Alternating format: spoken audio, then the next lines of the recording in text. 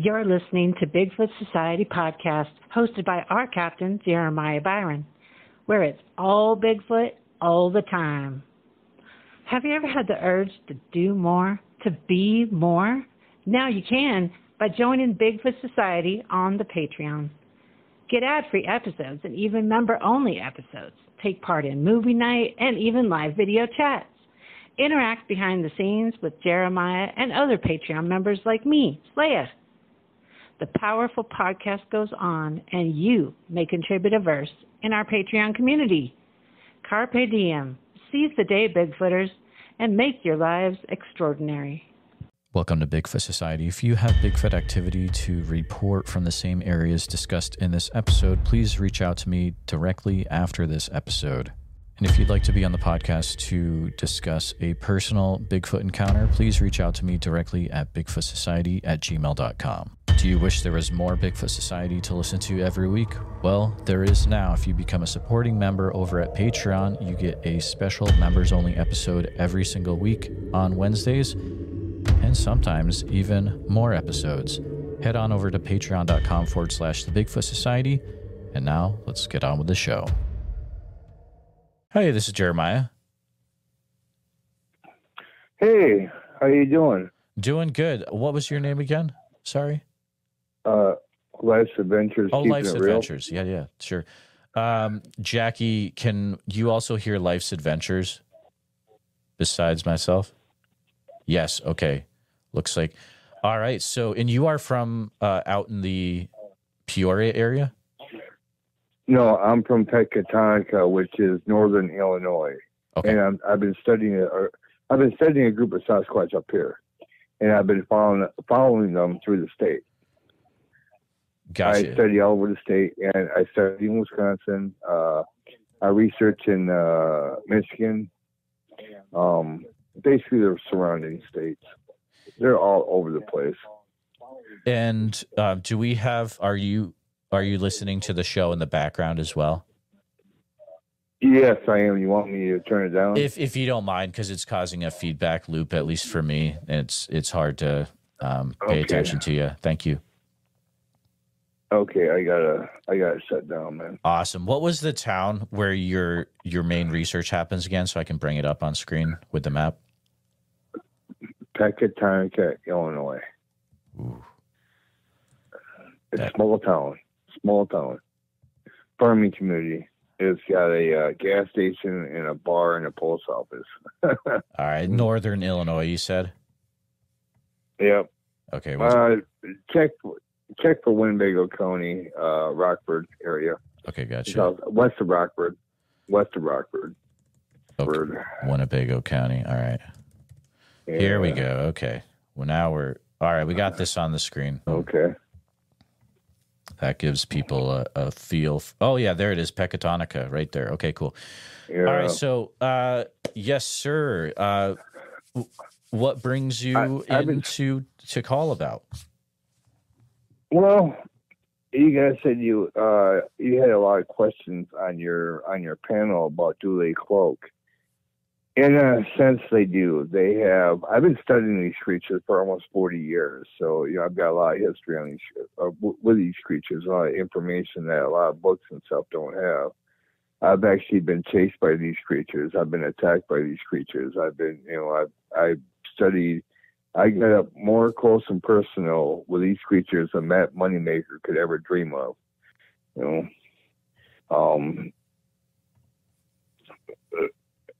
Do they cloak?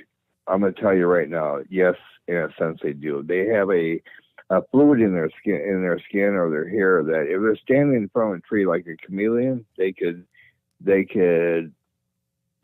blend the color of their fur to that tree and blend right into that tree. But they don't really cloak or turn invisible. They're still standing there. They're just the same color as the background. Now, some people say they can kind of see a shimmery thing. Is that something you've noticed as well, or? Yeah, I don't know what that is. I'm trying to figure out what it is. It's probably part of the cloaking process, I believe. the camouflage. I call it camouflage because that's basically what it is. They camouflage when they blend into their surroundings, like a chameleon does. But yeah, these orbs that people see coming off the Sasquatch. Now, Sasquatch, when they sleep, the reason we don't see them at night or see them during the day when they're sleeping, because they can't see very good during the day. That's why they sleep during the day and hunt at night and move around at night. It is because their eyesight is real bad. So when they sleep during the day, they sleep inside like caves that have methane gas. They're safe inside there for man because man can't go in there because man can't breathe methane. Right. So at night when they come, out of the methane caves, the methane that's caught in their fur hits the oxygen and turns colors, different orbs, green, red, blue. People see orbs coming off them. That's just the methane gas coming off their fur. And people want to believe that those are some kind of paranormal type orbs, and they're not. It's just gas buildup that's being released from their fur. Now, do you think this is a flesh and blood creature, or there's something more going on? Oh yeah. Okay. They don't. If they were, you got to look at the common sense. If they were smart enough to open a doorway to a different dimension or a different world, don't you think they'd be smart enough to communicate with us? I mean, they are a hominid, but I mean, and they do got intelligence about them, but they ain't that intelligent. Come on, I mean. Well, I mean, that's a tricky one. I've heard either ways. I have heard some really, really interesting things where they show that they can be incredibly smart. But have you had any experiences where you get really close to them, or you get a good look at their face where things got really intense? I'm gonna tell you a story I told on my channel. This is true story. This is back in the 80s. This is before YouTube and videos and phones and everything. We didn't have cell phones back in the 80s. So, but I was at this one spot, and it was in Oklahoma, and it was a campsite. And I went to the campsite, and I figured, okay, I'd set up here, and I set the tent up, and it was a nice spring day, and there was a creek, a river or creek, I don't know, more of a creek, about 100 feet from me, and all of a sudden I hear these grunts and stuff, and I'm like, I look up, and there is this, I don't know how to, this, how can I explain this? It was as big as a tree. I mean, the thing was huge. Just looking at me, I'm like, I'm dead. He was like 10, maybe 15 feet close to me. He was that close. I'm like, man, he must have been hunting me or something. All he did was sit there and stare at me, and watch me. Everything I do, I finished putting up my tent. I didn't try to run because I know with these creatures, if you run, they will think you're prey, and they will chase you down. They will rip you apart, and they will eat you. I've actually seen people get ripped apart by these creatures. So, but anyway, to my story is that, so I'd be setting up and I'd be cooking up, then I start the fire, and he just watched me the whole time. He wouldn't really interact with me or anything. And I pulled out a bunch of, like spinach and stuff like that, cooked it up in one pot, and cooked up some meat on the fire there, and I was waiting for him to come forward and try to take my food, but he didn't. He just sat there and watched me the whole time. I was waiting for it. I had my firearm on my side. I was ready. I didn't have to pull it once. This was the thing that freaked me out. He come and he popped himself down right in front of me. Sat there, Indian style, right in front of me, and all he did was point at the vegetables. He didn't point at me. He pointed at the vegetables. So I pulled the vegetables off the fire, the spinach I had on the fire, off the fire. I let it cool down, and I handed it to him. And he took the whole bowl. Of course, one gulp, he gulped it down. And I'm freaking out because I'm wishing I had some kind of video camera to videotape this, because no one's going to believe this, right? Right. He hands me the bowl back. And then I handed him the meat, because I figured he'd want the meat. He took the meat and flung it. There was a whole group of them. They were vegetarian Sasquatch. I've never seen anything like it. They did not eat meat. Now, I've heard of them. I have heard of them. I know they're out there. But to find those groups are very rare. And when I was telling a Native American chief my story, he said, and the Native American chief is from Oklahoma there, and I told my story. What was going on? He said this: there is a group of vegetarian Sasquatch around here, and they actually protect humans from the meat-eating Sasquatch. So if they graced your presence, that means you were what they thought was an innocent and a loving heart individual. That you didn't mean no harm to anything. Sure. So that's the legend anyway. And it just. That was the biggest. I was scared the whole time. I'm gonna tell you, I was scared. I was like 2 inches. I had my hand was in my firearm the whole time, but I didn't need to even draw it. But it was there. It was there. I was ready to. Can you share what region of Oklahoma this was in? It would be like it'd be up in the topper, the upper. In the long part there, where that long strip is. Interesting. Yeah. Okay. That long strip. All right. And it was. I'm gonna tell you, it was the most. I mean, every encounter I've ever had with Sasquatch has always been aggressive. I've always had to fight. I've always had rocks thrown at me. I've always had, them break off tops of trees and throw them in the road to block my path if I'm taking a 4-wheeler out there. They keep me from going any further. I've had them, literally chase me. Of course, me being on a 4-wheeler or a motocross bike. I've had them chase me on foot, and what they did there is they chased me enough to scare me. They did scare me.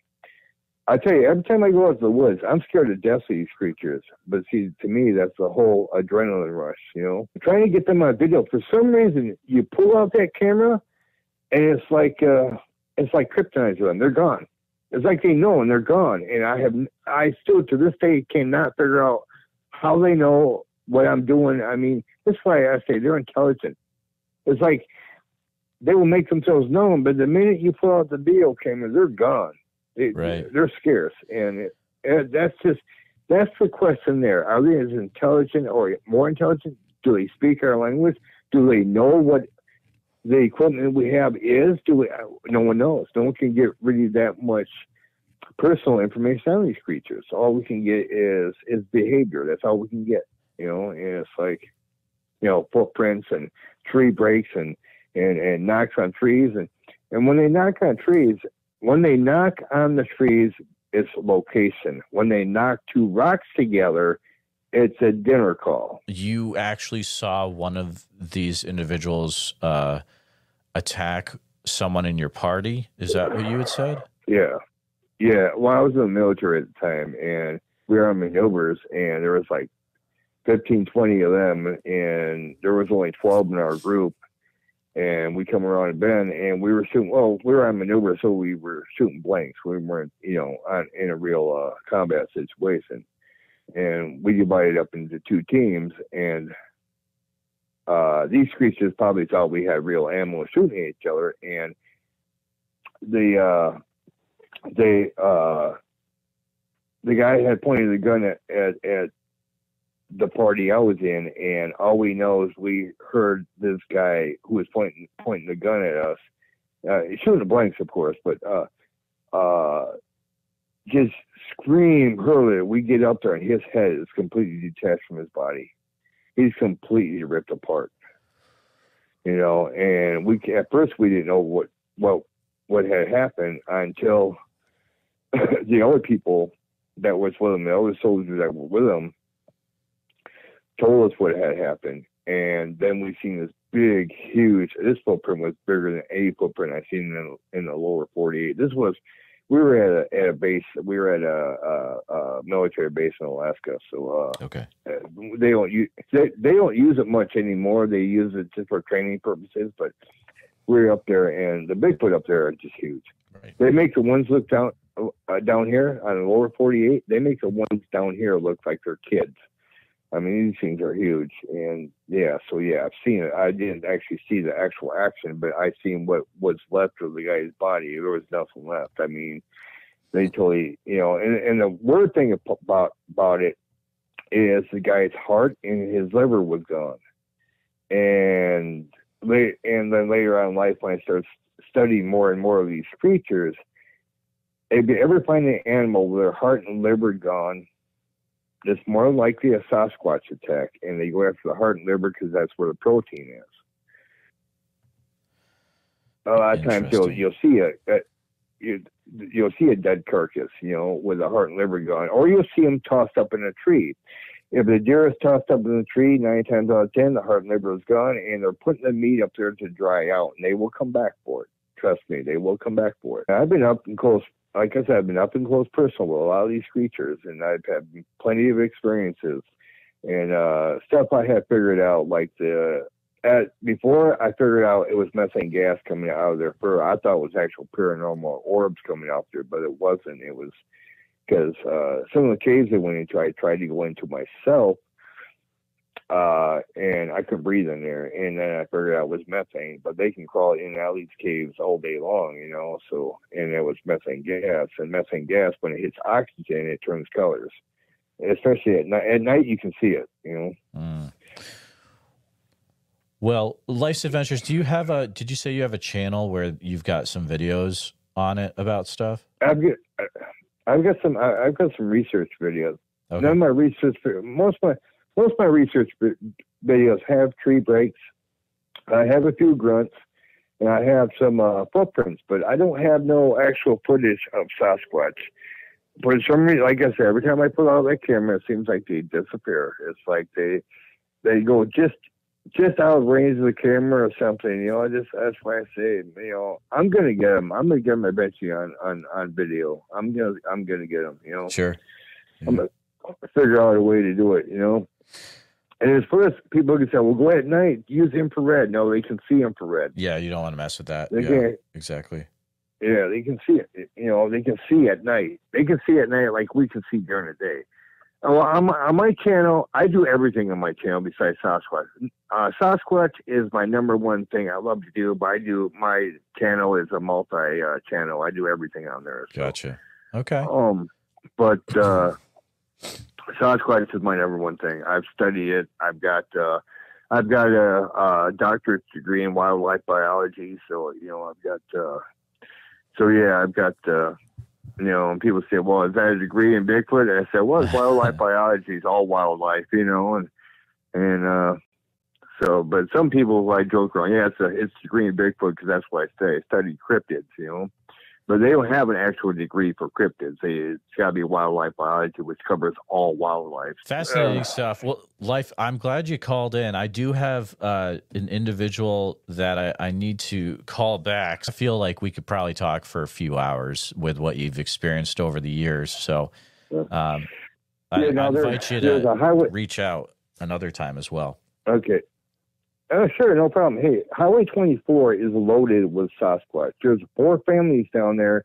I knew there was one family down there, okay, but I didn't realize how many were down there because of the way the road and the river set up. It's a hot spot for them.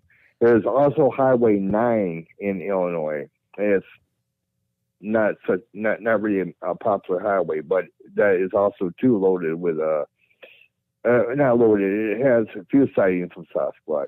And lately I've been recording the fact that sightings in Illinois have been getting larger and larger, and I don't know if it's the fact that they've never really been here before and they're exploring a new territory, or because before, like a couple of years ago, when I discovered this family in Pecatonica, I'd been out in those woods several times and never heard or anything, and then they just started popping up. So but there've been a lot of sightings in Illinois, and I'm like flooded with it. I get calls from people calling me, asking me to come do research and stuff, but I want to hook up with the BFRO here, but they never return my calls. So Sure. It's like, here in Illinois, but they never return my calls. So, it's like, I want to hook it up with them, give them some of my information that I got, and we can share information, So you are saying that you have also heard multiple reports from the Highway 24 area? Oh, yeah. Okay. Yeah. That is, there's a lot of deer and a lot of game animals down in that area, so that is definitely a hotspot for Sasquatch. I had a family from down there call me. I don't know how they heard about me and my channel or whatever, but they said they see me on doing a live stream. Cause I did do one live stream so far of a research, and I guess they watched it. They were watching that time. They called. I don't know how they got my number, but they called me and asked me if I could come down to the area and do some research, and I come up with tracks, breaks, everything, and it was more than just one set of tracks. It was a family. I tracked 2 juveniles, with a female and a male, so it was a family unit down there, and I thought it was just one family unit, but after researching it enough, there's a good 4 family units that I could count so far, and I think there's more, because usually if there's that many, there's quite a few more. They usually travel in big packs, and but I'm sorry, I don't mean I don't mean to sit here and babble, but I'll let you go, man. Hey, it's fascinating stuff. I hope to hear from you at a later time, man. We can call back in and maybe we can talk again. Okay. Where are you in Illinois, or where you at? I am based out of central Iowa. So. Oh, you're in Iowa. You're right next door. Okay. Yeah. So really, I mean, 5.5 hours I can be in Peoria, really. So. Yeah. Okay. Yeah. I'm in. I'm north of there. I'm in Pecatonica, right. which is top of the state. So yeah. There you go. Okay. Well, you have a good day. All God right, bless sir. you, man. You got it. Have a good one. All right. I'm going to go ahead and try to call back this individual here. Let's see if we can get him.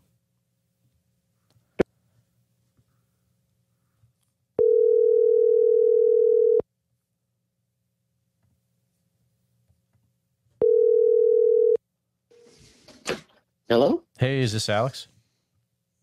Oh, hey, yes, it is. Hey, this is Alex. Yeah, this is Jeremiah calling you back. I didn't get a chance to listen to your voicemail, but I saw a little bit of it. Were you trying to call in to share some stuff on the live show? Oh, yes. Yeah, I was. I'm sorry. I didn't know if I was going to be able to make it through or not. I tried leaving a voicemail, but then it ended. Okay. So I just called it good. Yeah. So. Well, welcome to the show. And feel free to, whatever you'd like to share, go right ahead. Thanks.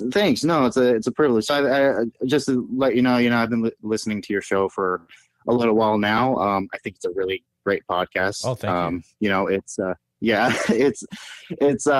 I've listened to normally it's either Sasquatch Chronicles or Bigfoot Society or a couple, there's no shortage of Bigfoot podcasts, but yours is pretty awesome, dude. Thank you. I really try to, give people a platform to share what they've experienced. So glad that you enjoy it.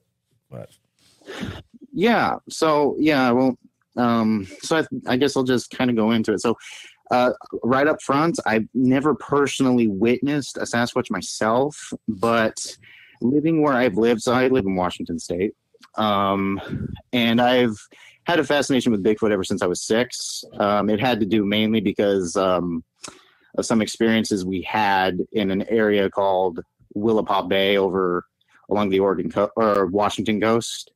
Basically, my first exposure to anything that had to do with Sasquatch, my family once brought home this little documentary with Leonard Nimoy. Almost everybody has seen it. But one time we were camping, we used to go to this area called Willapa Bay, which is near Long Beach, Washington. And at the time, it was a little more rural. They've done a lot of logging there recently. But my dad, when he took us camping, he took us he would take us deep into the woods. So to a point where my mom would be like, why are we out here so far? But anyway, there's this one area where we would camp, and my mom would note, she'd be like, why is there somebody hammering out in the middle of the woods? Because she said she'd hear this. It was like a baseball bat hitting a tree like as hard as possible. And at the time we were all like, oh, well, that's interesting. It wasn't up until later that we realized, it was like, oh, that doesn't make very much sense, does it? Some random guy with a hammer hammering out in the middle of the woods. But it's in that area where just weird things would happen. Some of the standard like noise stuff that people would report. We would feel those occasional like really deep thuds. I've heard that reported in a few encounters that I've heard, where sometimes prior to a individual witnessing a Sasquatch, they said that they felt like what felt like some sort of like a 200-ton boulder hitting the ground, like the ground moved really powerfully. I don't know if that makes very much sense or anything, but so we were kind of fascinated with that. And I remember I think it was back in 2002 or 2003, but we were camping there one day, and we ended up, there was a little mud pit not too far from our campsite. We get up in the morning, and my dad's looking down at this mud pit, and I'm like, what's up? And he looks up at me, he's like, look at these.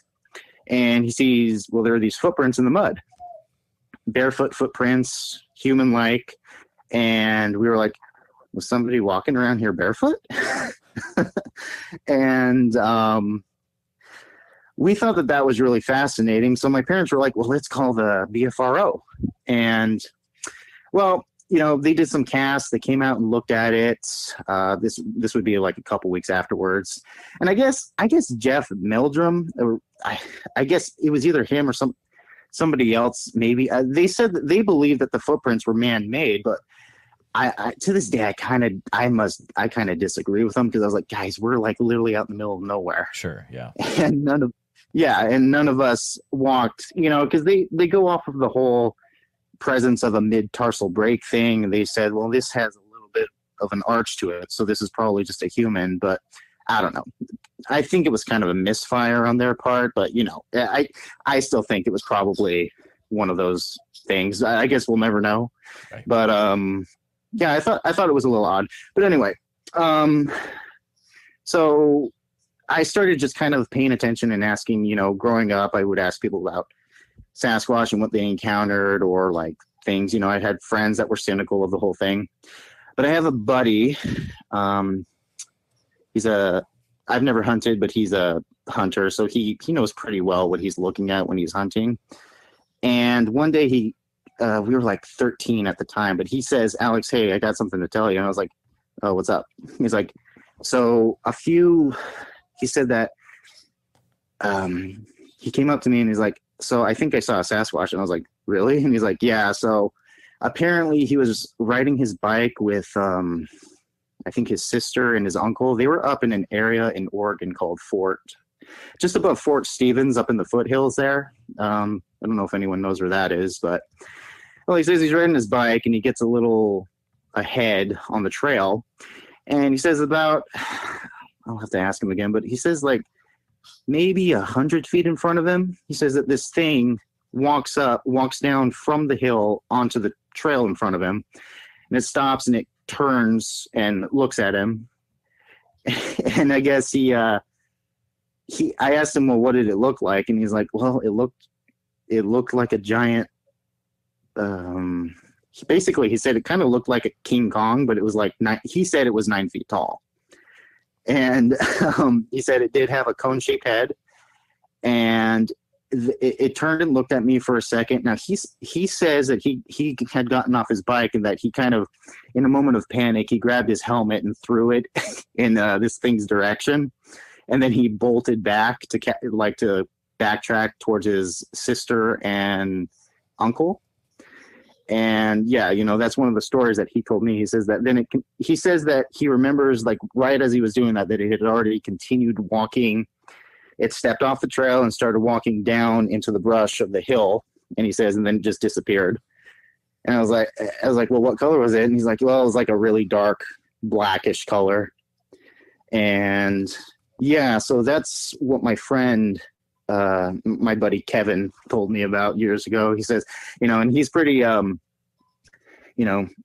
trust him because he's been hunting for years. Also, even as a young guy, he always knew what he was looking at. But he said he believed that that's what he saw was a Sasquatch. So I've always believed him.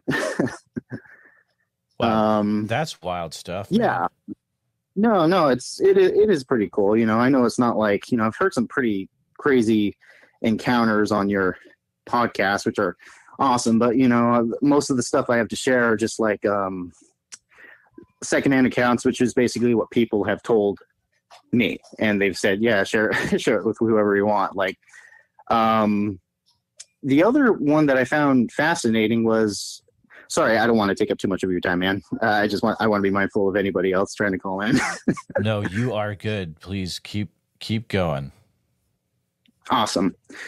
So, what's his name? My dad has a buddy who he's since lost contact with, but this buddy used to be a logger who did some deep woods logging here in Washington State. Well, one day, I guess, while he's doing this clear cut, and I wish I could have found this guy so I could corroborate this and learn where it was. But anyway, he says that they're clear cutting this area in like Cascades somewhere. He says he looks up onto the hill, not too far up, and he sees not one of these things, but a whole family of them walking along the edge, the top of the hill. And he says he looks over. He like looks to one of his coworkers, and then they're like, what are those things? They're basically, just tall, naked, hairy people. And I guess he took this and he goes over to a supervisor and he's like, hey, we just saw these things. And his supervisor basically like cut him off and said, do not say anything about those. He's like, no, you didn't. Yeah. Wow. I always found that fascinating because even ever since then, I've heard, and people can think what they want about the whole like cover up. I've heard some crazy theories about like people keeping things under wraps. I've heard some people said, yeah, it's the logging companies. Other people said it's a rogue government agency. I mean, I don't know. But I did find it fascinating that he said that his boss was adamant. He says, do not say anything about those. And I was like, and so my dad told me that, and I was like, huh. So I always thought that was fascinating. I really wish I could find this friend of his because, it'd be nice to get just kind of, just some clarification on that. But yeah, that's what that's what my dad's friend experienced while he was logging. Did you say what area that was again? Yeah, it's in Washington, somewhere in the Cascades. Yeah, I wish I could say, because I wish I could say exactly where he was doing this. That's all right. Yeah. So me and my dad, we do roof care. So often, my dad's been doing this since '89, and he gets around. He talks to a lot of people, like someone who needs their roof cleaned up in the hills or that kind of stuff. And every once in a while, he meets somebody who tells him something fascinating. So there was this gentleman that my dad was talking to. This was years ago, but somehow they got onto the topic of Sasquatch. And this gentleman was like, he's like, oh, you should hear what happened to my aunt. And he's like, well, what happened to your aunt? He's like, oh yeah, she used to come out and find one of these things picking apples off of her tree, like right next to her window. And he says, Nat, and she would take a broom and hit it on the back of its head and tell it to leave. Whoa. Yeah. I was like, seriously? And the guy's like, yeah. And, this is like a third-hand account, obviously, but This is what this gentleman told my dad. He's like, yeah, she Supposedly she had one of these creatures on her property. She said it would come out of the woods. It would take the apples off of her tree right in her backyard. And she was a spunky old lady. So I guess that she was pretty confident in just walking out. She'd have a broom ready and she just whacked it. And she said it would take off. That's funny. So wow. I always thought that was kind of funny. That's incredible. Yeah. Yeah. When my father was young, there was this native lady that used to live in his neighborhood, and they would occasionally sit down and listen to her tell stories. One time she was straightforward. She was like, "Oh yeah, those creatures are real." And she reflected on a time where when she was younger, I guess it must have been she lived on some sort of reservation. It must have been here in Washington State. But she says that one time, this was back when the outhouses were outside of the house, like 50 feet, over at the edge of the yard. She says that they were on a property that had like this woods next to it. She says that when she was a little girl, she would walk out to use the bathroom. But then one time she went out to this outhouse, and she says that, something approached the outhouse, and it started knocking on all sides of the outhouse, just kind of like tap, tap, tap. And I guess she peeked open to take a look at it. And I guess it was like a younger one of these things that was only about, my dad said that she said it was about the size of an Ewok or something, but I'll have to ask him again. Wow. But yeah, she says it was like, it must have been a baby one. And just curious, started just knocking on all sides of this little outhouse. But anyway, she knew that. She was like, okay, I guess she was still scared. So she waited up until it was on knocking on the back of the little outhouse. And then she bolted out of it. And she starts running towards her house. And she says this thing let out a scream and it gave chase. She says that it started chasing her. And she managed to make it into her back door. She slammed the door, and this thing actually hit the door. Right, like when she closed the door, it was like, yeah. She says she closed the door, and it hit the door, and then it took off. I was like, man. Oh, that's a little terrifying. Wow. Yeah. Oh man, that's not the first time I've heard of like you're pretty much. A close call. I mean, almost taken out. Man. Yeah.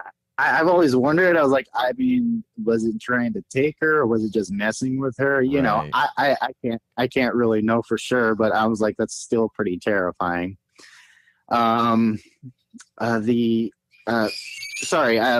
got a couple more. If I don't want to take up too much of your time. Oh, go ahead. Yeah. So you've probably heard plenty of stuff that happens out of Gifford-Pinchot National Forest, right? Once or twice. I mean, I've heard over the years from other resources. Yeah. Oh, okay. Yeah. Well, so Gifford-Pinchot National Forest is, I hope I'm pronouncing that right. That's how I've always said it. Yeah, you're good. But we used to go camping. We still go camping there pretty frequently. Cause when I go camping, we like to be away from people, as far away from people as possible. So there's this area called Goose Lake, and a little in that area, there's an area called the Forlorn Lakes. And there's this area where we would camp. And one night back in like 2006, we were camping and we awoke to these really powerful howls. And, we've heard coyotes, we've heard other animals, we've heard bears, we've heard all this kind of stuff. But we heard these howls, and basically they sounded identical to the Puyallup howlers or the screamers. I don't know if you guys have heard of that, and some people have tried to say that the Puyallup howlers were just coyotes, but I have a hard time believing that, given how powerful these I've heard of that screams were. Yep. Yeah. So we heard those, and we listened to them for like, I don't know, I think they were going on for like maybe a half hour, and we thought, okay, that's pretty awesome. But I guess we later found out that there was a couple camping in that same area who were, I guess, closer to those this is what we're guessing, but they were closer to the house where they were coming from. I guess it scared them enough so that they took off. But wow. like a couple years later, we would end up going back to that general area, and so we make it to the end of this really far road, and we get out of the car, and there's something weird. Like, there's no sound whatsoever. Like, we get out of the car and we're like, oh wow, it's really quiet here. Like the woods is closing in on us. And my mom was like, Paul, like, she was like, I don't want to camp here, because my dad loves camping, but sometimes he'll want to camp somewhere even if it's like a little like, maybe we shouldn't camp here, you know. But anyway, against my mom's wishes, we decided that, yeah, we'll spend the night here. But there was a little abandoned campsite there, and we're talking like this. There was a tent there. It still had some stuff in it. It was tipped over. It was just kind of caved in, like it had been rained on. It probably was there for maybe a few days. But I to this day, I'm like, why did we end up deciding to camp here? I still don't really know. But I guess I really don't know, because we were like, so there's an abandoned tent here with some stuff, almost as if, we can only theorize what actually happened. Maybe they were just being lazy and we're like, hey, we don't need this tent anymore. But we were like, well, somebody's left a camp here, and it looks like somebody left in a hurry. But anyway, so we decided to spend a night here, and my mom is just not having it the whole time. She's like, Paul, there's something wrong here. Like, I wish I could describe it, but it's like there's this weird thickness in the woods. And I've heard other people kind of talk about this, almost as if there's like some sort of apex predator around. But anyway, so what happened on this outing, I remember, was my mom got up to use the restroom. She goes out, like in there, you just kind of go out and find a little place in the bushes to do your business. But, well, she's out, I don't know, she probably went like maybe 100 feet, maybe a yard, 100 yards. I don't know. She went out into the woods to do her business. But anyway, she comes back and she's like, she's kind of panicked or worried, and she says, Paul, there was somebody babbling out in the woods. Whoa.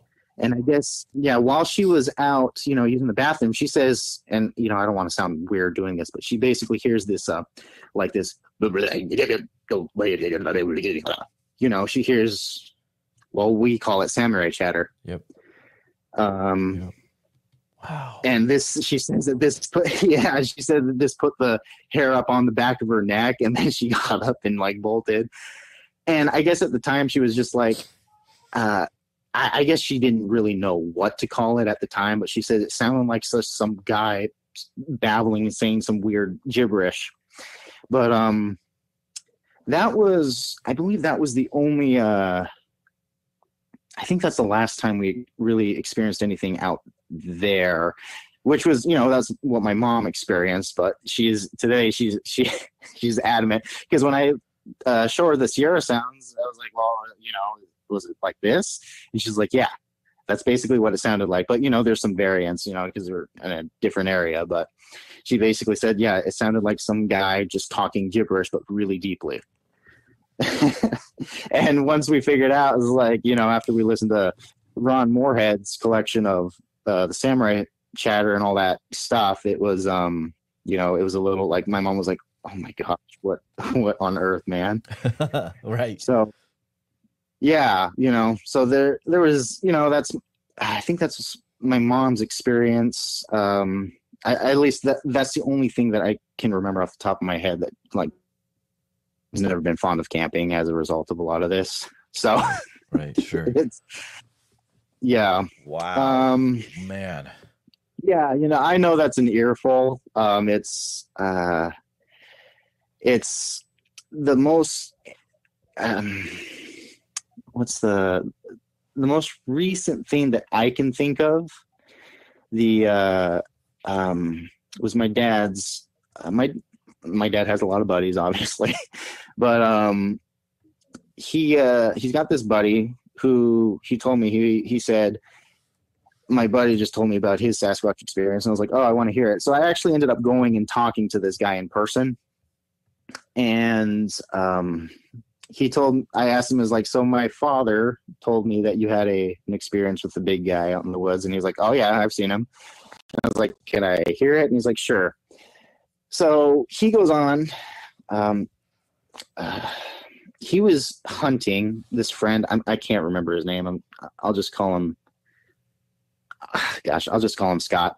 So Scott was hunting up in an area near Mount St. Helens, near the Ape Caves. So there are certain areas, I guess, if you go up further, you can get a hunt. How I don't hunt, so I don't know all the particulars. But anyway, I guess one day years ago, he was hunting. He was up in his deer stand, and he was out looking out towards this little meadow. He was waiting for elk. I guess he said he was hunting elk, and he's up in this tree stand, and he sees a herd come out.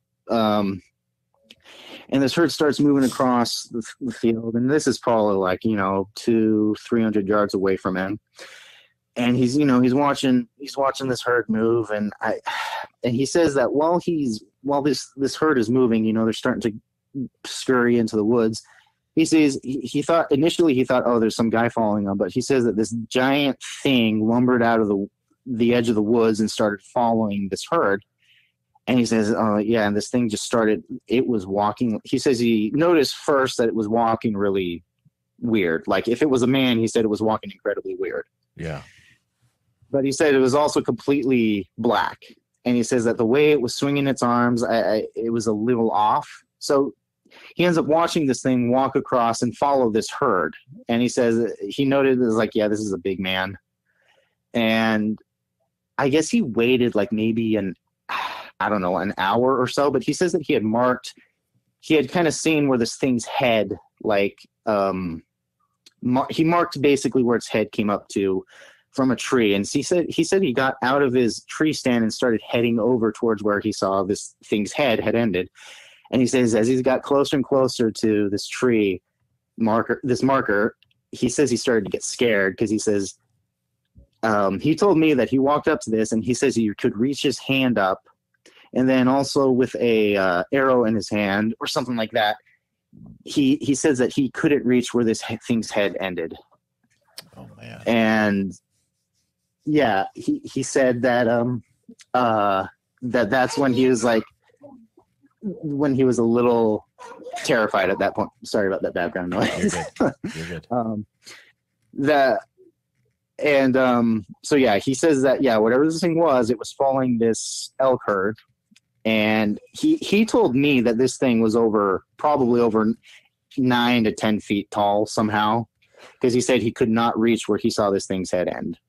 And he I could tell that he was still some of these people, they seem like they deep down, they think they know what it is, but they don't want to be straightforward about it because of the ridicule. Oh, absolutely. Yeah, absolutely. Yeah.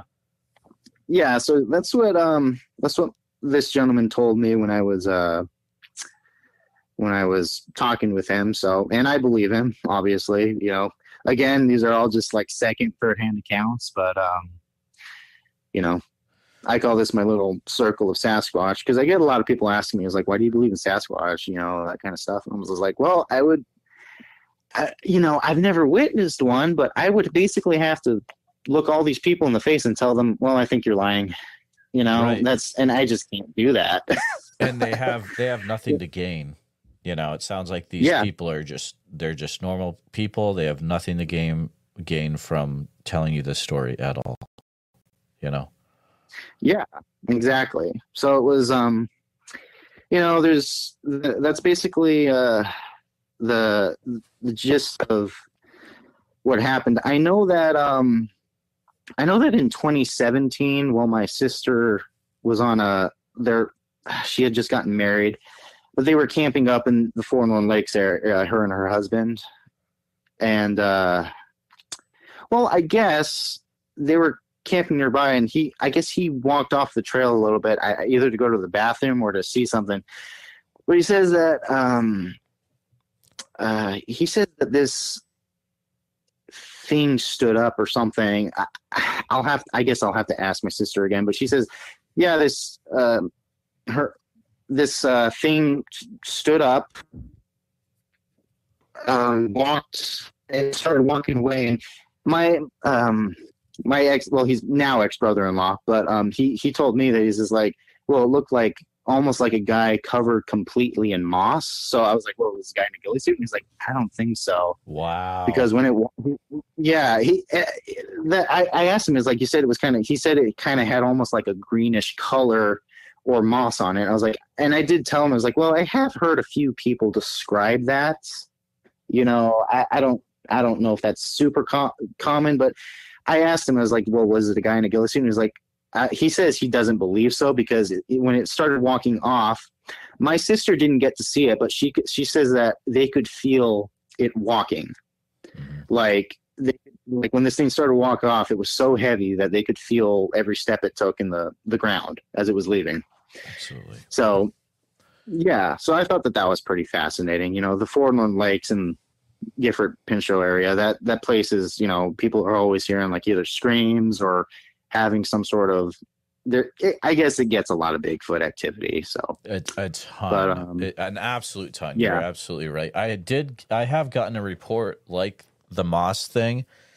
Your story actually reminds me of it. It was a person I was supposed to interview when I was out in Oak Ridge, and it never worked out. But pretty much the short version of it is the individual was driving out to Crater Lake National Park and had something cross in front of them on, I believe, 58. And this is not a Bigfoot person. This is just a person from a Facebook group for a town. And she said, she was like, the best I can describe it is it looked like a very tall moss man, a big man just covered with moss completely. And I was like, wow, that's very interesting. So never got to interview the individual, but there you go. Kind of similar to what you said. So. No, yeah, I thought that it was kind of fascinating. You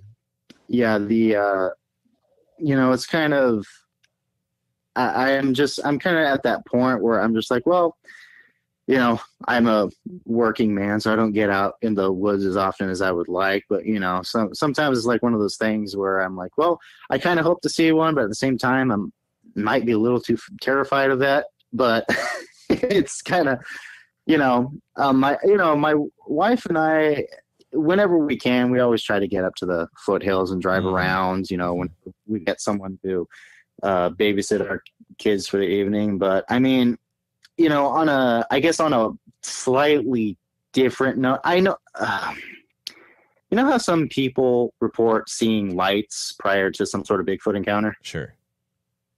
Yeah. I mean, I don't know if those two things are connected. I do know that sometimes people do see these strange lights up in the hills. So this was only a few weeks ago, and we actually got these lights on film. But my wife and I were in this area where we knew that because I have a church friend. There's this area not too far from here called Silver Star Mountain, and Silver Star Mountain is popular, I guess, even on the BFRO because they have that supposed Bigfoot picture. Like a hiker took a couple photos of like a Sasquatch at the top of the mountain, but you know, it's not really confirmed. Some people say it was a guy in a skiing suit, but you know, I have a hard time believing that because I've hiked to the very top of that mountain. But anyway, my wife and I were a few weeks ago, we were driving up there, and you know, we just to kind of explore, but it got late because we had watched the sunset, and we ended up seeing these weird lights up on the hill, and we were like, oh, is that a car or that kind of stuff? You know, sorry, I know it's a Bigfoot podcast, but you know, that I just, because I know frequently, sometimes I've listened to these encounters, and some people report that say, like with their Sasquatch encounter, they said, well, yeah, we've also seen some of these strange like lights up in the hills. And I'm like, oh, that's fascinating too. But yeah, my wife and I recently, we believe we saw some of those weird lights. And I mean, I'm not saying I don't really know what they are, but at first we thought they were like headlights or something like that. But I was like, wait. Because I was looking at it on a map and I was like, no, there's no car access up to where these things were. And it was just weird how they were, the way they would move, the way they would, because they would light up, go down, like disappear. One of them changed colors and then they disappeared and then reappeared like almost a mile down the mountain. And we thought it was weird. And then I told my wife, I was like, do you want to leave? And she's like, yes. Because aren't these like, right. I was like, I get it. Yeah, she's because she was like, Alex, aren't those often a precursor to a Sasquatch experience? And I was like, well, not all of them, but I've heard a few where that happens. But, yeah, I mean, we took a couple short videos of them, and I don't know, we can't really confirm what they were, but it was just strange. But that's about the strangest it's gotten for me. Like while we're up in the woods, I still haven't had my little eyewitness testimonies, but I don't criticize someone who has, because it's sure. I'm so far down the rabbit hole on this that sometimes I have to backtrack and be like, oh, am I going insane? It's because it's one of those things that once you think you get a grip on what Sasquatch is, it's like, well, what about this? Like, what could this mean? It can go on forever, but it is cool to hear from someone like you that has all these anecdotal reports, because it does help to flesh out other things that people have heard. So I'm thankful that you called in and that you were able to share about some areas I hadn't heard stuff from before. So this is a pleasure to I'm grateful that you let me on. It's been a pleasure. Absolutely. Well, if you hear anything else, feel free to you can always give me an email at bigfootsociety@gmail.com. Yeah, no problem. Thank you for having me on. I appreciate it. Absolutely. Have a good one, man. Yeah, you too. That was good stuff, talking to Alex from Washington State. Hey, is this Candace? Yeah, this is Candace. Awesome. How's it going, Candace? Guys, if you can let me know if you can hear Candace right off the bat, that would be amazing. It's good to hear from you again. Well, thank you. Yeah, I wanted to call in. I've been watching the live and everything, and I set up an appointment for, I think it's October 30th, and then another one for November 18th, because I do have like a lot of stuff. Oh, wow. Well, right now, where I live, I'm on my cousin's 15.5 acres, and I've had a lot of encounters here, and they come up to my window at night, and also they've been outside the window, and you can hear them sniffing. But I'll be honest, I don't know if it's the dogman thing or if it's actually Bigfoot, and because I've had the encounters with both on this property. I have recorded them doing the whoops and doing the wah, Yes. They start out kind of slow, like wah, and it gets real loud, and I've heard the coyotes and stuff howling with them. I've been gone into town for about 7 days, and I just got back today. And as soon as I got back out here, the tree knock started, the whooping started. Like, I don't know how to describe it, but I've had encounters since I've been a young girl, and I'm 57. And I do apologize if my voice gets a little shaky and raspy, because everything that I have experienced, I've never really felt fear from Bigfoot, Sasquatch, whatever you want to call them. I've seen them up close, and I've seen them at a distance. but I know that there's other stuff. It's almost like the veil is thinning. It really ramped up in 2017 after we had the first eclipse. And I've seen one. I was going into the woods, and I was going down to the creek, and I'm shaking right now because it's like when I tell it, I'm reliving it. Are you okay, Candace? Yeah, I'm okay. Okay. It's just, it's something that you have seen in your life you cannot unsee. And I have told so many people, and so many people think I was crazy back in the day, back like a long time ago. And more and more people are talking about it and coming forward with everything. And I know I have followed like Melba Ketchum when she's done a DNA and all these different labs they got sent to. They even done nuclear DNA and things like that. But it's not just Bigfoot that's there. I know for a fact that I've seen the dogman werewolf type beings. I've seen the little ones, and I've seen the big ones. And, okay, out here on this property, they have like what's called a knoll, like to live on a hill. And then it goes down into the valley. And I was standing on the knoll on the hill, and I was looking into the valley. And you could see through the trees and stuff, it's like trails all over. And I'm surrounded by cornfields. I'm like out in the middle of the woods. And so I was watching. And, you know, like when you're out in the woods and you can hear the other animals. And, you know, I'm a country woman, and I've been raised in the country my life. And so I know what animals sound like what. You just know that you know. And everything went dead silent. Mm. Well, I found these sticks in the Y shape. Well, see, on this property that I'm on, there's natural springs and stuff down over the hill. And the creeks have been really dry.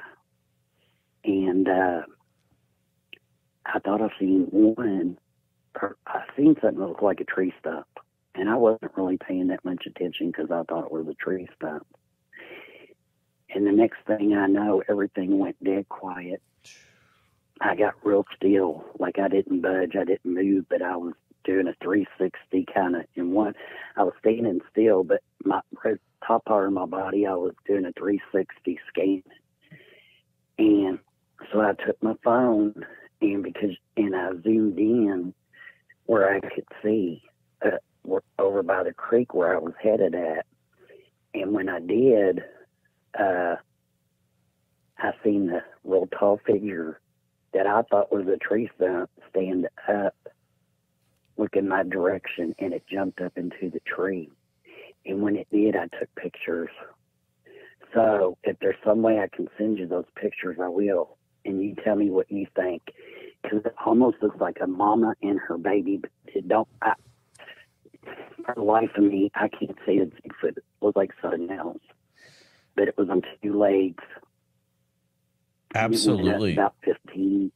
Candace, it went sorry. up about 15 feet. I apologize. Real quick, do you mind? Are you able to share at least what state this is from again? Yeah, I'm in southern Indiana. That's right. Yep. Thank you. I'm in southern Indiana. See, I'm not far from like Brandenburg, Kentucky. It's probably about 35 minutes. Louisville, Kentucky is probably about 25 minutes away. I'm on the outskirts of Clark County, but I have been having encounters in Floyd County, Indiana, that, you know, where, like, where I live is not, they're small towns, but they're country, they're rural towns. They're not the big city. But yeah, I'm in southern Indiana, and there is a guy. His name is Greg, and he does camping at the Clark County Forestry and stuff. And I'm not for sure if I know he's had encounters at Ferdinand, and he used to do a lot of stuff on YouTube back in the day, but I know he's got a Bigfoot page. His name is Greg Yost, Way. Oh, yeah. O-S-T. Yeah, I've heard of Greg before. Yep. Okay, well, Greg don't live that far. He lives in Jeffersonville. Well, I seen him not long ago, and he said something about wasn't going to go to the Indiana Bigfoot conference or whatever, which I didn't know anything about, but I didn't end up going. But I told him, I said, there's the werewolf and there's the low people. And I was watching another program on YouTube, and this one man, I don't know who he was, he come forward and he said there was all kinds of sightings of the they're called pugalogies. Yep. Or like the little people. Yep. And he said they're like trolls. Well, see, I couldn't figure it out because I have seen them. I thought, man, what is going on? Because I've seen these little people running up this great big huge tree that was knocked over in the woods. And see, here where I'm at, this is my cousin's property, and they know that Bigfoot's here, and there are trees. I have taken a picture of the trees that I know. There are sticks sticking in the ground with like wire, and to me, that's a marker showing other ones where the water source is, because they're not down there by the creek or nothing. I won't go walk back in there, especially by myself. At first I did, until it all came over me. And I've had close-up encounters. I seen one. I was living in Floyd County on a 110-acre farm, and I moved from Floyd County out here because where I was, it was real bad. And that's where the mind spoke to me. And they told me to quit taking their pictures. Because I was like, never really, it didn't dawn on me that I was getting their pictures. I was just taking pictures because I've had some scenery in the woods and stuff. And I got confronted by them, and they told me, from now on, you take a picture, delete it, or, they didn't say delete it. They told me in my mind, no more pictures, get rid of them, do away with it. They do not like electronics. So for some reason they can pick up on them. No, absolutely, Candace. And I know we're going to be talking in the future multiple times, but I wanted to ask you a question. So you've already said you've been... can ask me anything. You've been contacting with them through MindSpeak. Have you ever, Jeff brought this up, have you ever told them that you have boundaries, whatever's there, must respect your wishes? Have you kind of drawn a line in the sand with them at all?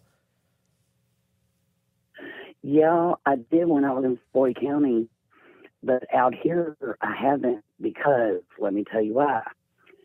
Okay. I'm not, the ones out here where I'm at right now. Now, they come and look in the window and everything, but that's what I'm saying. I've seen them, and I hear them whoop, whoop, whoop, and all that, and do the treatments and all that stuff. But from a distance out here, the ones that put the fear on me is the Dogman. It's the werewolf type beings. And see, a long time ago, well, really not that long ago, but over from, I'm going to say from 2012 until 2020, I took pictures all the time, and I had hundreds of pictures of footprints. I'm talking big ones and everything else. I share all that information with somebody, and the next thing I know, my whole phone went dead. All my pictures were gone. Everything that I had taken was gone. I don't know where they went. I don't know who took them. They got into all of my electronic devices, and I had to actually, the phone I'm on right now, I had a brand new phone. I had 2 iPads that will not come on, that won't work. Everything got wiped. And it was after I shared all those pictures, or, had told about it and stuff. And I did share some of the pictures. And the next thing I know, I go to use my phone. And this is when I was in Harrison County. I was help taking care of a friend's mother. And I was there in Indiana. And I come back from there. But I had shared pictures and information and stuff. And the next thing I know, by the time I got back to Clark County, all of my stuff was like clean. My phone, everything. Oh man, that's a common thread that I hear though, is that people have all this evidence and then their electronic devices just totally give out on them, or erased, or don't work anymore. And it's like, there you go. Mine got erased. Yeah, mine got erased. And here's the thing: the other phone that I had, and even the camera and stuff, everything got wiped out. Like and I had so much good evidence. It was just, I knew that I had it up on a backup station and all this stuff. So I had to get everything brand new, even new emails, new everything. I still to this day cannot get into my old email, not even with my passwords or nothing. Everything that I had got wiped or got gone. Just put it that way. Right. Candace, would you be able to share with us a time where things just got they got super intense? Maybe you had it sounds like you've had some really close up sightings. Yes. Yeah, you want me to tell you? Absolutely, yeah. Okay, well, I was staying in a creek not long ago, about a year ago maybe, and I was down in a creek bed, and I've seen this, and I'm always looking for arrowheads, and I just like being in the woods and being in the creeks and stuff, and I like rocks. And I seen this really, really neat rock, and it looked like a heart shape. And something told me, hey, get that rock, So I've been over to get the rock. And when I come back up, there was one standing right there next to a tree, staring right at me. And he was blonde. He was like a strawberry blonde color. And he looked like he had been groomed. And he was male. His skin was kind of gray. I'm not going to say a dark gray, but gray, like a light leather gray. And his face, like he didn't have hair, say, on his face. It was like if a man had a goatee. Right. Okay? Yeah. But it was long. It wasn't long around the lips. Like the lips, I couldn't really tell, but I was saying in my mind, like the Lord's Prayer, and I couldn't move. I was stuck in one place, and he didn't move, I didn't move. And his eyes, I'm not going to say they were black, but they were dark. Like I have dark brown eyes. His eyes were darker than mine. And he didn't growl at me or anything. Like it was like we were both in shock. And I think he was more like a juvenile, and I would say he was about 7 foot tall. I just could feel like what he was feeling, if that makes sense.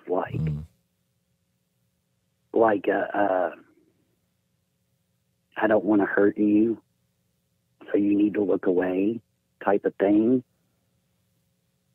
And then there was a dark one that came up from behind.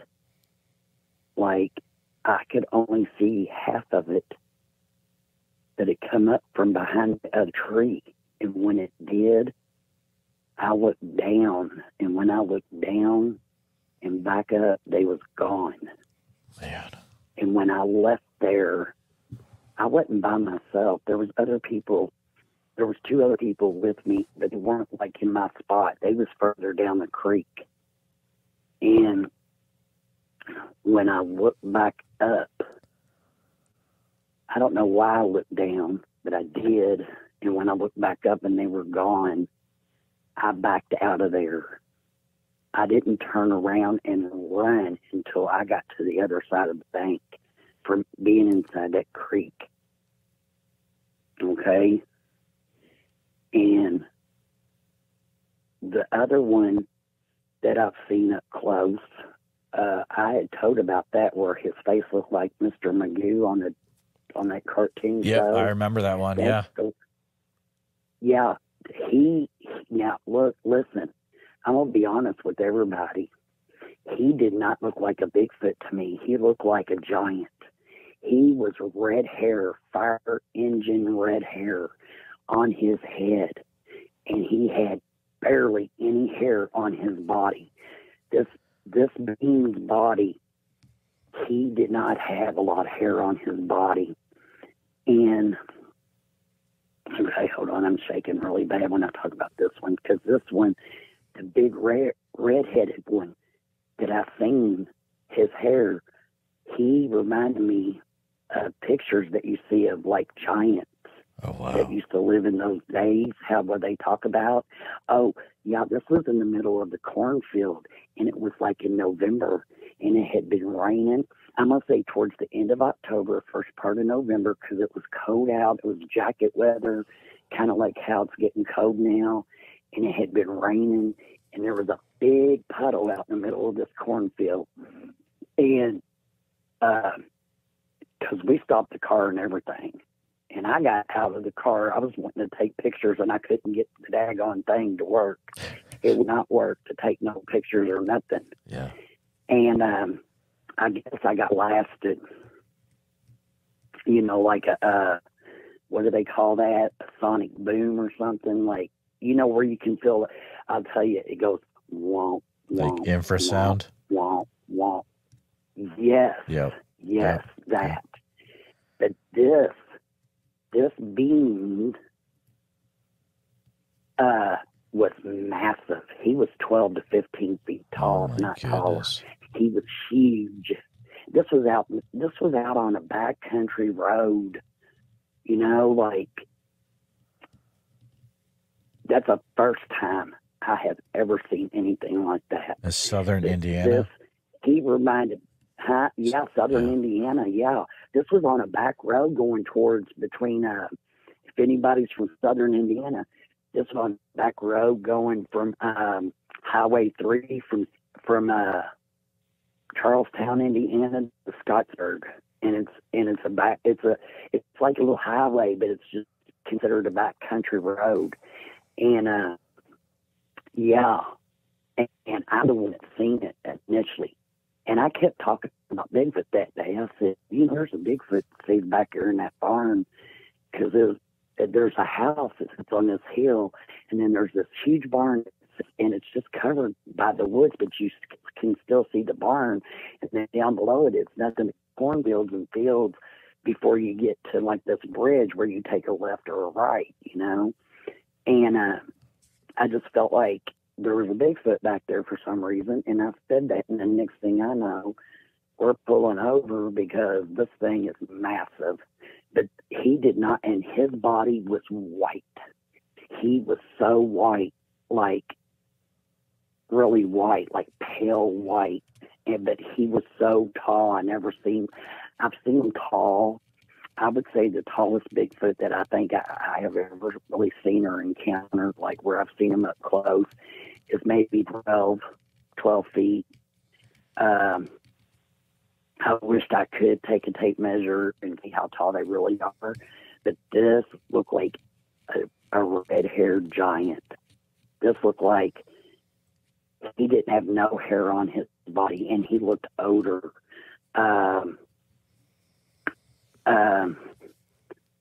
Yeah. I mean, I can draw. I have drawn pictures, and I know that I've seen the dog man, a werewolf, whatever you want to call it. I know that they're here. I know that Bigfoot's here for sure. And another one that I've seen, and my daughter has seen them too, and she's seen the same blonde-haired one that I've seen. We both have, and I've seen them shape shift. I don't know if that's a Bigfoot or not, but it looked like a Bigfoot. And then the next thing you know, it went down to the ground. Its belly was to the ground, and it looked like it was doing a spider crawl. It was crawling like a spider, and somebody told me, I was explaining that to them, and they said that sounded like one of them other things.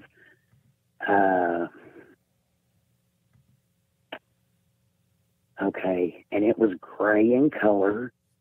It looked like it had come from underneath the ground, to be honest about it. This one that was doing the spider crawl, it almost looked like a cross between kind of like a wolf, but it didn't have a big snout on it. But its hair was really matted, and it was kind of gray looking, and it was a real dirty gray. I don't know, like when you burn charcoal in a grill and it starts cooling down and that gray look. Yeah. That's what color this looked like. Yes. And I do have some pictures, but especially the one that I just seen here a few months ago that jumped up into the tree. And it jumped way up because I zoomed in and I did get some pictures. I got like 4 or 5 of them because I stood in one spot. I didn't move, and I took pictures back to back. And it told me to get my butt back to the house. And that's what Absolutely. I did. I can tell when I'm outside. Yeah. Sorry, if you have... And most of my sightings... I was just going to tell you real quick before I forget it. If you have photos that you were wanting to send, I do have an email address. Yeah. If you could send it, it's bigfootsociety@gmail.com. That might help our future interviews that we have together. Okay. Well, I know that I've got 2 of them. Okay. I know that some things can't be said, you know. Yep. But other things, I'm telling you, I would not ever lie about nothing like this. And I'm a retired nurse. Yeah. I've been in the medical field for 39 years, so I know what I'm looking at. Absolutely. And I've been raised out in the country my whole life. I will definitely send you some pictures. You can tell me what you think and what you don't think or whatever. Okay. People don't have to believe me. And I have some that where it looks like they have faded. Like I've seen them when I've seen it with my eyes, because there was something that was really, really black. And I was like, what in the world is that? And so I took pictures, and you can still see in my pictures, but it's almost like, you know, the movie Predator? Yep.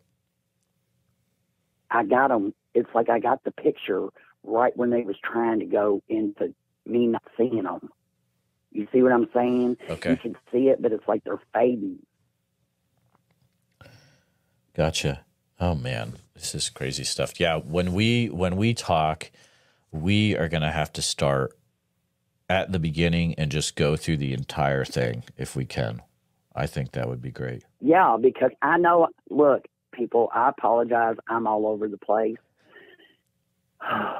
But let me tell you something. I know what I've seen. Mm-hmm. I know what I'm still experiencing. Yep. They come up to my bedroom window, and I don't know if it's actually Bigfoot or the dog man, but I hear them sniffing like a dog. You know, like in the summertime when you got the windows open and stuff. Right. Oh, man. Yeah. Yeah. And I've got recordings where they're whooping and stuff like that. I mean, I've been woken up. I get woke up all the time with them hollering and yelping, or because I know the coyotes. I heard the coyotes screaming. Sounds like a bunch of witches or women out there screaming. I've heard babies crying in the woods. Really? Oh, no. Yeah. What's that mean? So usually that means they're trying to get someone to go into the woods. So whenever you hear that, don't go into the woods. Okay, Candace, please. I know. That's what I know. Yeah. I know. I've heard the baby crying. Yep. And see where I was at in Charlestown. Okay, it was all wooded too, and I had to move from there because it was really bad. And one of my friends, she still lives over there, and she sees stuff all the time. But over here, and my cousin, her land, see, I'm on 15.5 acres here, and then they got 10 acres down the road. Well, her husband was in a bad motorcycle wreck, and so now he's got Alzheimer's, and that's why I'm here helping her out and everything. And I have told her, and see, he walks constantly, and he's not really old.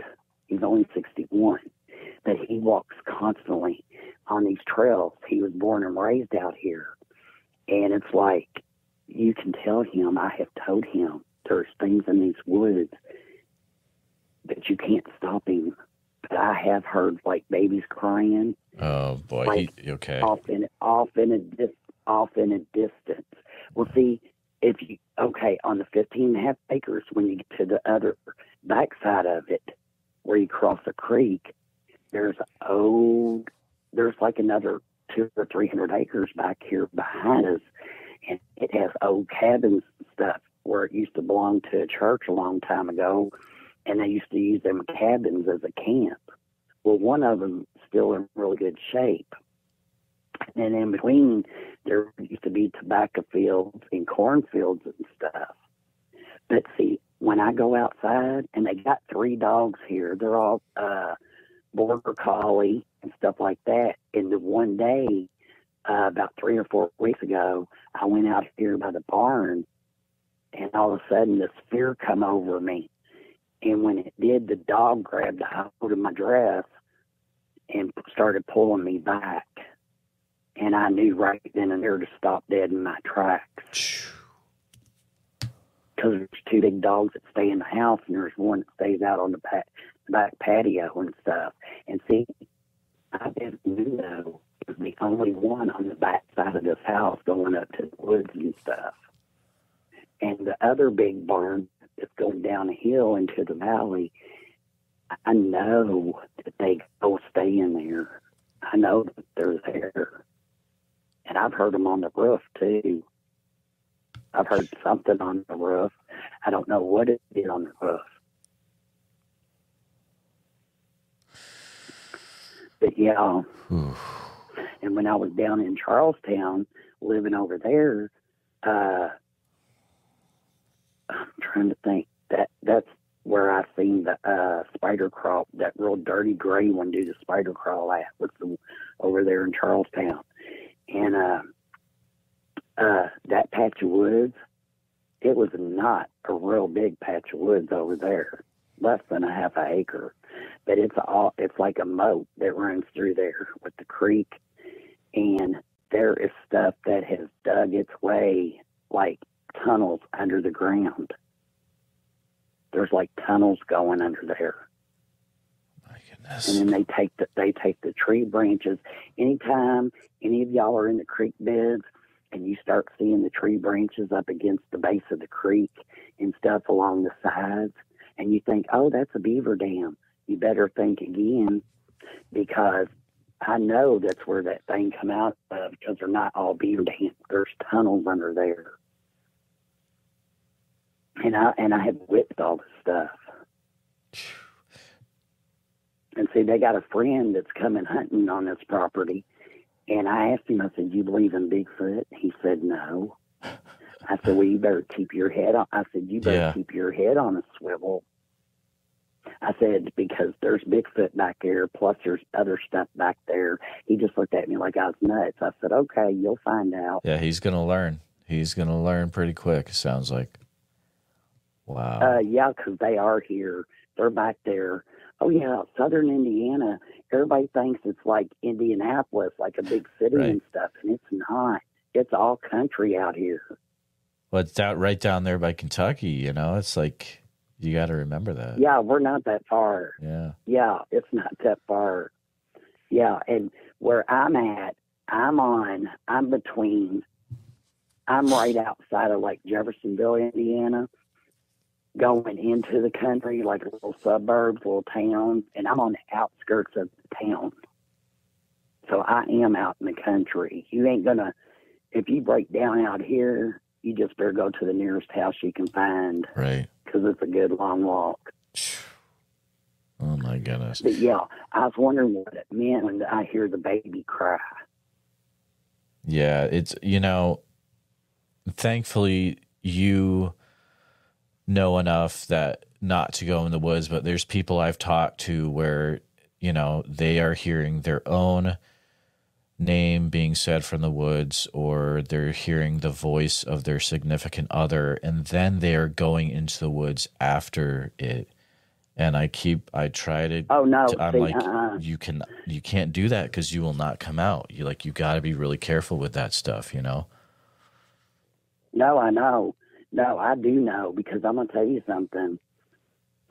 I can just go out their back door and go out on the back patio back here, and I can feel them. I can feel them. It is no lie. I don't know if it's because what it is. I feel this vibration.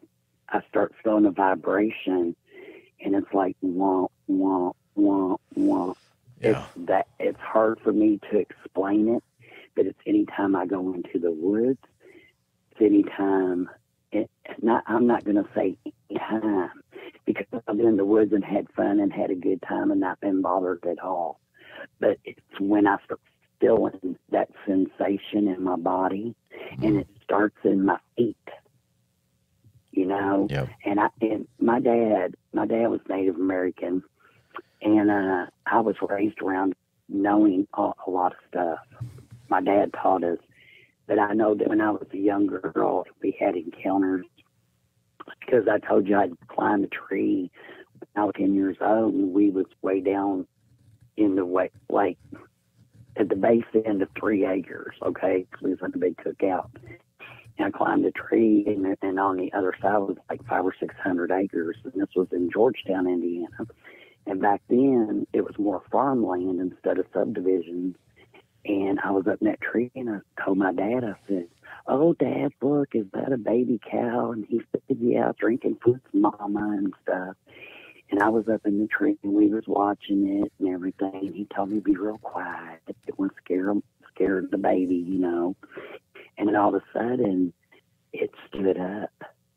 It stood up and looked at my dad, and it turned around and walked away.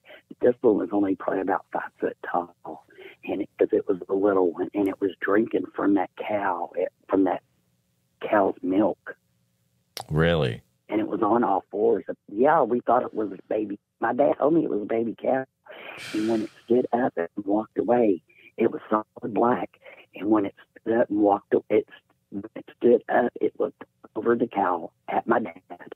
And my dad told me to get my behind down out of that tree and keep my mouth shut, because we was having a big cookout. He didn't want to eat it and freak nobody out. But he said that was not a cow, and you don't have to tell nobody. So Candace, I want to clarify a few things. And I think we did talk about this before in the past, but so you're saying that, did you think it was maybe a juvenile? Yeah, it was a small one. Okay, and it was thin. It wasn't real tall, and it wasn't real bulky. It looked like a kid because we thought it was a baby cow. Okay, and it was drinking milk directly from the cow. And it was underneath the mama cow, and it was sucking on her nipples. Yeah. Gotcha. Yeah, it was drinking from the cow's nipples. Yeah. And that's why my dad told me to be quiet up in the tree, because I was climbing the tree, being a kid, climbing the tree. And my dad's like, don't be making a bunch of noise up there. You know, just climb the tree and be still and watch it. Just watch the cow. And then when it got done, it stood up and it looked right at my dad. And my dad told me to get down out of that tree now. Yeah, and I come down the tree because I said, Dad, what is that? I didn't know cows could stand up like that. He said, that wasn't a cow. That was not a cow.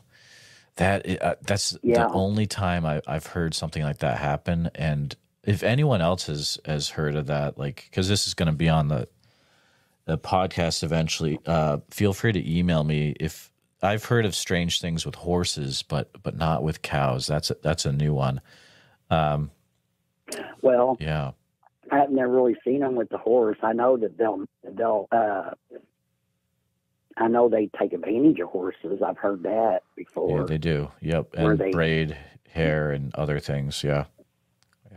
Yeah, where they do stuff with horses. But as far as seeing them with the horse, I have never seen that. But yeah, I did see one.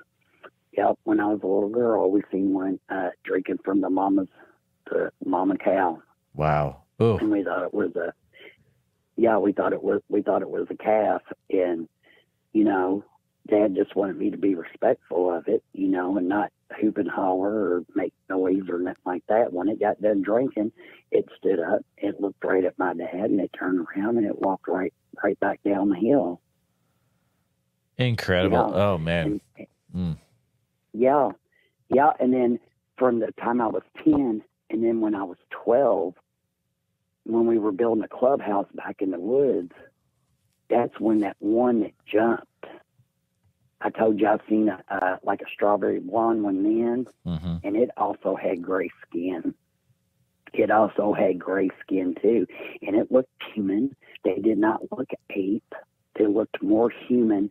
Now, the nose, that was what I get to tell you before, is the nose on it. Okay? That giant, the solid white one that we've seen, it had a human nose.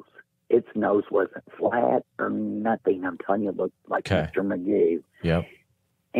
But the other one, their nose were flat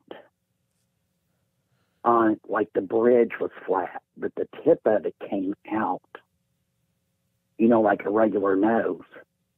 And they had really a wild, like a wide mouth. They had a wide mouth. I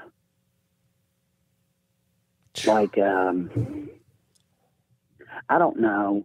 I don't want to say Planet of the Apes type of thing. Maybe a mouth like that is how I want to describe the mouth. But the nose, the bridge of the nose was flat, but there was a tip. Gotcha. Yeah. Wow. Oh, you know what I'm saying? Stuff. Yeah, no, I exactly know what you're saying. Absolutely. Yeah. Candace, we are going to have some great chats coming up in the next few months, for sure. Okay. Yeah. Yeah, I've kept journals and stuff, too, about all my experiences. Oh, that's great. A lot of people don't do that. Yeah. I have wrote stuff down. Yeah. Did you say you had recordings as well? Yes. Yes, I do. Is that on your computer, or how are those recorded? On my phone. Oh, okay. Are you? No, everything that I had got wiped out. Yeah, No, because I have to set my phone in the window. Oh, okay. So you're saying those recordings window. they were erased, right? Yes, everything that I own. Man, that's but terrible. I have recent stuff. Okay. Yeah, all I've got now. Yeah, I have 2 iPads I can't even get into. Jeez. Yeah, everything that I had that was electronic. Uh-huh. See, like where I'm at right now, we don't even have the internet. I have to sit up here. I have to sit close to my bedroom window for everything to come in because there's no internet out here. Man, that's wild stuff. That's really, so everything really that I stuff. have.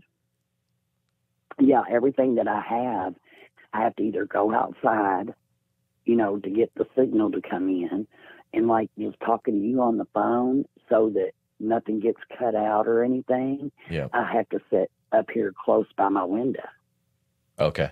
Gotcha. Yeah, that makes sense. I go back into town, I can send you everything. Oh, okay. Yeah, I mean, I don't want to put you out, but if you do get a chance to, that would definitely help out before the upcoming chat. It would have to be Tuesday because that's when I'll be going into town. Yeah, that's fine. That's fine. Yeah. Well, when I'm in town, I got internet and everything. Everything works real good. Gotcha. Yep. Makes sense. Well, hey, Candace, I could talk to you for hours, but I'll tell you what. I think we're gonna have a good time with these upcoming chats. Yeah, and like I said, I've kept journals, and I go back through my journals about things I've written down because I had experiences just from like when I was 12, and then I didn't have any more experiences until I was like 15 and 16. Okay. When they used to come up to my bedroom window. Like stuff. There was like a time period, or maybe they was following me, maybe they was around me, and I just didn't ever pay attention because I was a teenager. Yep, exactly. There you go. Yeah, that could be it too. Yeah, but I'm telling you, I can pretty much. I don't know if it's in my bloodline or what, but I can feel them when they're around. I can hear them from pretty far away. If they're making sound.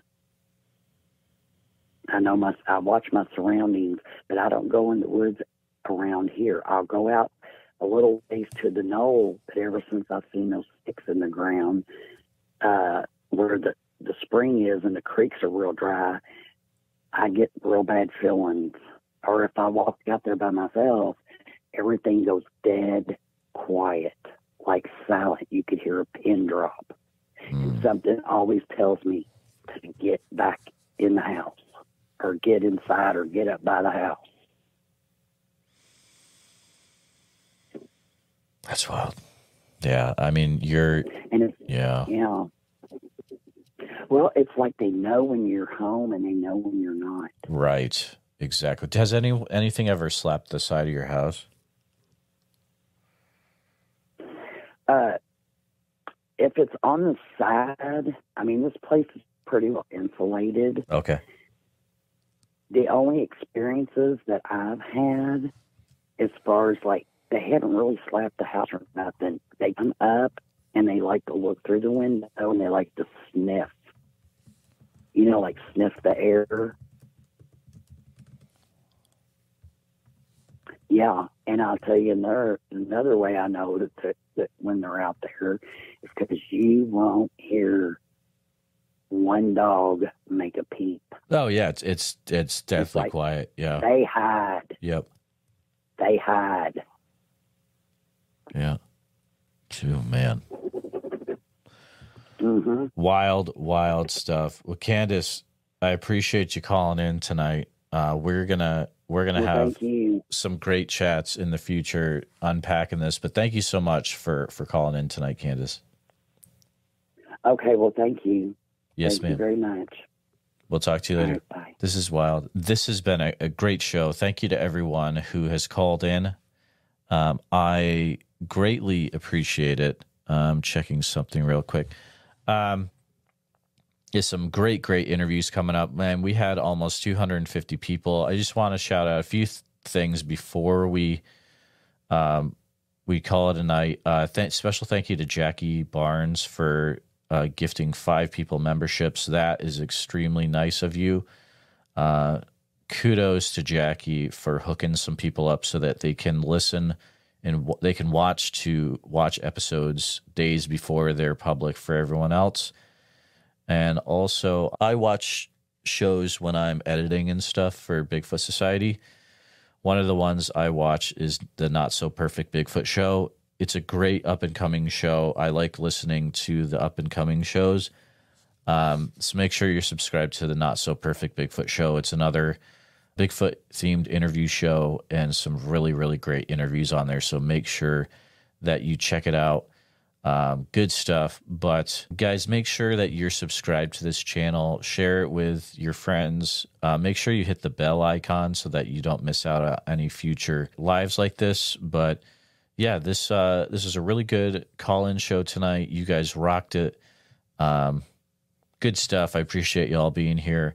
And as always, if you have an encounter, something you experienced that was strange and you want to share it with someone where it's a safe environment, please reach out to me, bigfootsociety@gmail.com. And we will see you next time all. Have a good one. Please take a minute to help out the show by subscribing on YouTube, making sure you hit the bell so you don't miss any notifications, and share the episode on YouTube with a friend. Also, if you're listening to us on a podcast, thank you so much. Make sure that you're subscribed. Share the show with a friend. Really, it's all about sharing the show wherever you can. If you've had a Bigfoot encounter related to the following or know someone who has, please reach out to me at bigfootsociety@gmail.com or pass on my email. Here's the list. If you've had any encounters in Oregon, which I'm sure there's probably a few of you out there, please feel free to reach out immediately. You can use email bigfootsociety@gmail.com. A special thank you to all the Bigfoot Society Patreon and YouTube channel members. It's your support that helps keep the show going, and I extremely appreciate it. If you want to join in the fun, you can join over at patreon.com/the Bigfoot Society. I'll see you there. And again, thanks for listening.